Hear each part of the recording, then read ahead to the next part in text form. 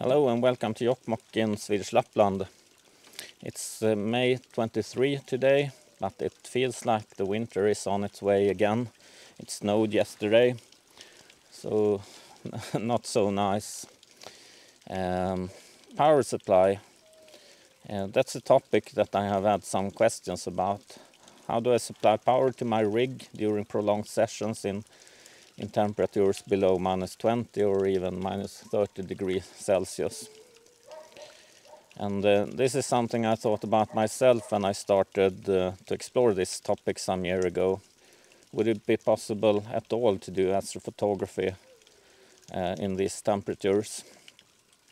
And during these cold nights I have learned a lot, and now I can say with confidence that it's not really an issue at all, and that the solution does not cost a lot either. So let us see how I have done.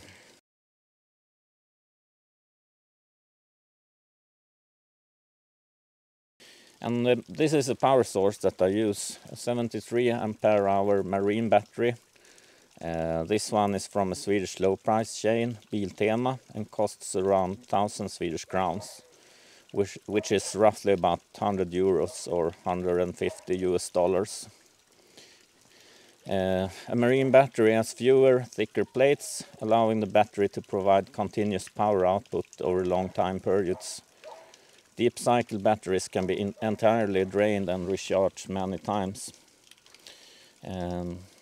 And all batteries suffer in cold, and this is a lead battery, and fully charged it can withstand temperatures as low as -50 degrees. And at -30 degrees you still have about 50% of its capacity.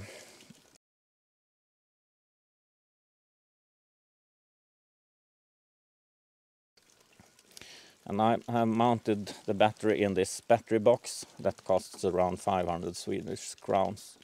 So altogether this has been a cheap and very reliable solution, and I have not had any issues at all, even in very low temperatures.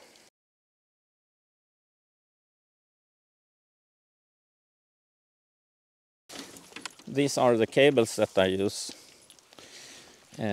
This is a 2-to-1 split contact that I connect into the battery box, and these are silicone cables that are great in cold because they don't get stiff. One powers the mount and the other one powers the ASIR Pro.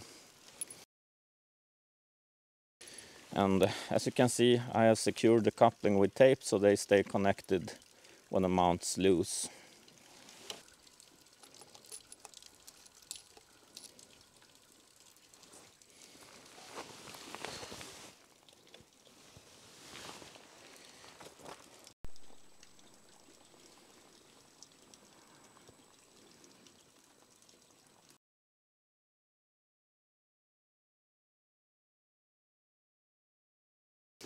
A few times this winter I have had some problems with the batteries in my tablet that I use with the ASIR Pro app.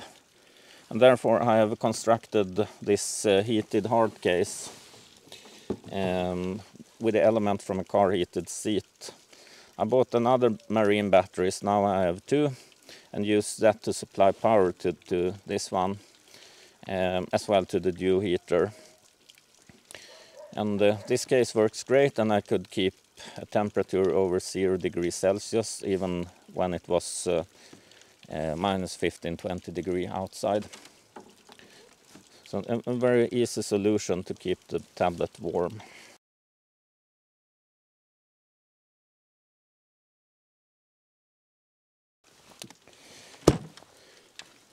Well, the conclusion is that the power supply is not an issue. It's pretty easy and pretty cheap also to supply power to the rig, even in very cold Arctic temperatures and during prolonged sessions. My hardest problem was to keep my tablet warm, but with this heated hard case I think I have solved that problem too. So that was all for this time. See you later.